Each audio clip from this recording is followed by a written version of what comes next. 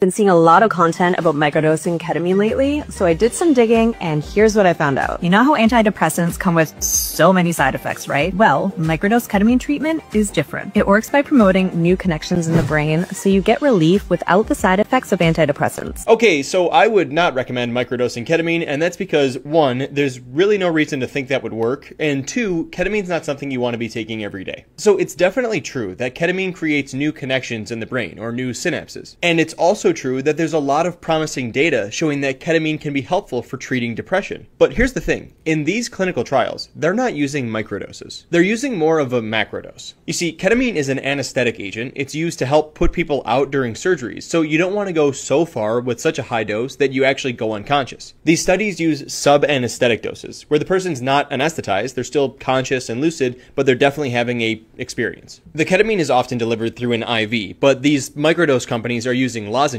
And in the clinical trials where lozenges were used, we're talking like 300 to 450 milligrams. But this company selling microdoses is at like 20 milligrams, which is basically just not supported by science. I haven't seen any evidence that taking low doses of ketamine consistently can help with depression. All the studies I've ever seen involve larger doses given once or a few times over a short period. And to say that SSRIs have side effects but ketamine does not is completely misleading. Ketamine can cause dizziness, drowsiness, nausea, fatigue, all sorts of things. And we've all seen Elon Musk. In all seriousness, I say this with a clinical respect for ketamine. The drug has a ton of promise. Microdosing just isn't the proper way to use it, according to the science. Follow for more neuroscience and fact checks.